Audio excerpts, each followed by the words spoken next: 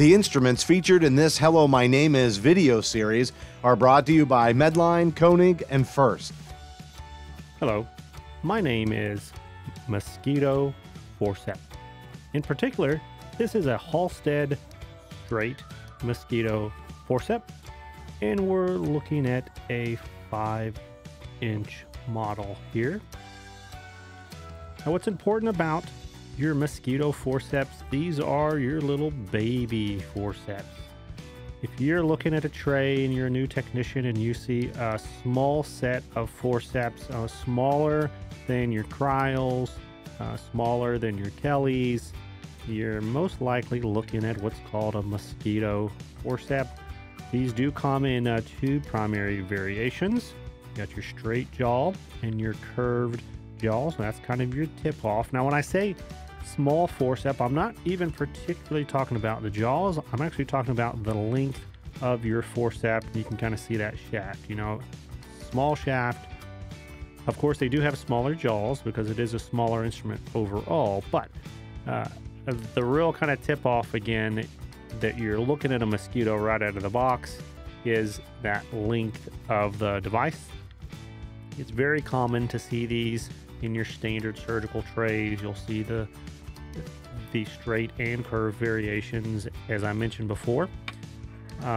This model, as you can see, does have the serrations on the jaw there.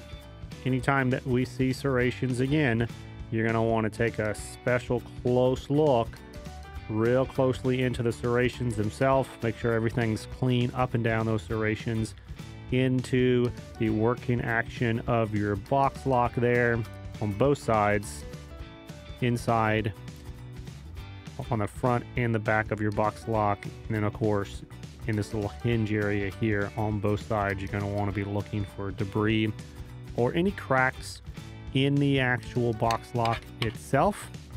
Typically, if you're going to see cracks, it's going to be right here in the middle on either side there. Okay. As with all of our ratchet devices, you're going to want to take a look at the back here where that ratchet is to make sure that it's locking appropriately, that when it locks, the jaw is also closed on the front end here. You do want to check for jaw alignment to make sure that it's lining up straight here, that you're not seeing any jaw that's overhanging on the other side. You want to kind of look and make sure that you're not seeing any light come through that jaw when it's locked. In particular, when it's locked up to kind of that second or third ratchet, that's where all the pressure is being put on the tip here to make sure that there's no space or anything. To test that ratchet, of course, you got the old table test, tap, tap, tap. Or you can tap on a flat palm like this, just to make sure. As you get a little bit better at inspecting, you'll kind of get a touch that you can actually feel as you're closing a clamp.